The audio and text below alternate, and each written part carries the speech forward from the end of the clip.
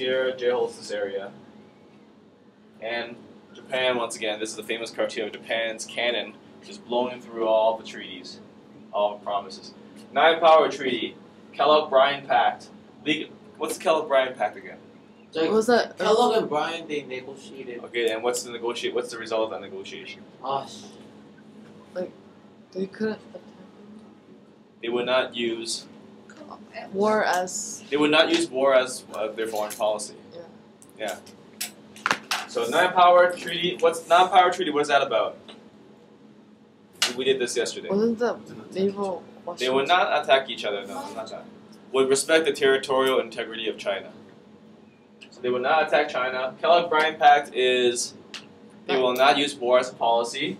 The League of Nations Covenant Peace. is peace and self-determination and collective security. World Court, kind of like the League of Nations, the judging them, the Lighten Report. The Japanese government promises, whatever promises they made. Treaty of whatever, Shanghai Port Treaty. So here you have a bunch of treaties. Japan just blows through them all in one. And of course here you have China and here you have Japan's battleships on this area and another Japanese grabbing another bullet. And this is one of the famous cartoons discussing Manchuria. So that's Japan descending down the Dark Valley. Now, the Second Sino-Japanese War happens as a result of that. The army continues to wants to continue to expand, but they had a truce. Between 1933 to 1937, Japan and China did not have any major conflicts. Of course, they had those small disagreements. The Japanese and China had a hard time because the Chinese did not like them and they protested at them. And at the same time, the relationships were tense, but there was no official fighting at that time. In 1936, there was a coup d'etat. Coup d'etat is spelled like this.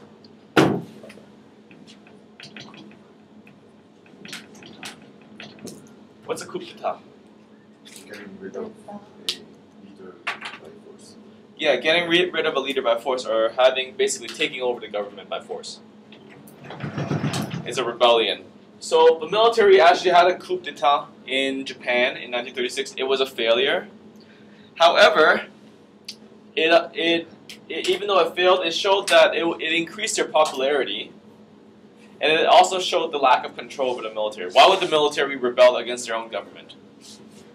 Think about that for a second. What happens if the Korean military takes over the Korean government? Does that even make sense?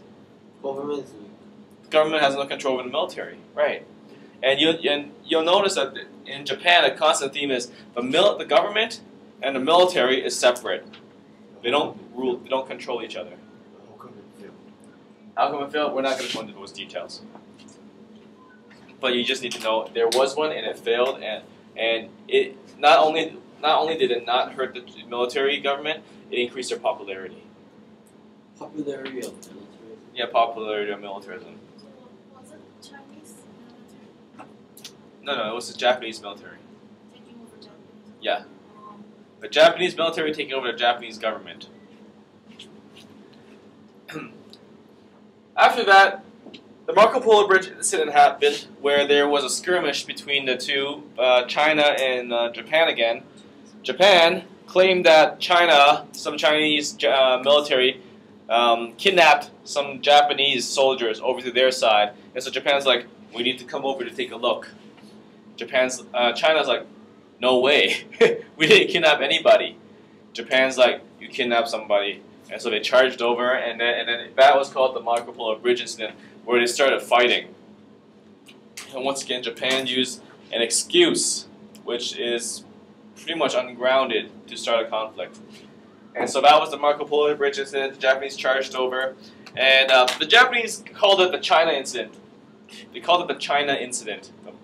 Alright, so Marco Polo Bridge incident. The Japanese called it the China incident. The Chinese called it the Marco Polo Bridge incident. But one thing you need to note is Japan never, ever officially declared war on China. Japan did not declare war on China, even up to this point. They charged over, took over, and right after this, they took over Beijing, Shanghai, Nanjing. They never declared war.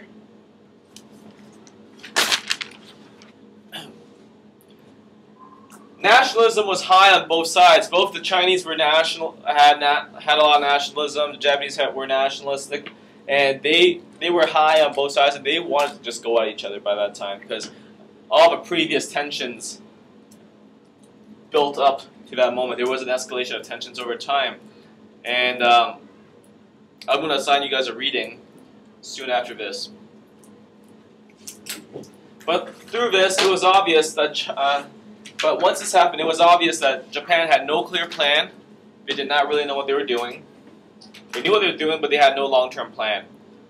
The Battle of Shanghai started, and that eventually led to the Nanjing Massacre, which we have already researched, which we've already looked at. So the timeline is peace, failed coup. 1937, there was Marco Polo Bridge incident, no clear plan, Shanghai, Nanjing. And that was the road to war.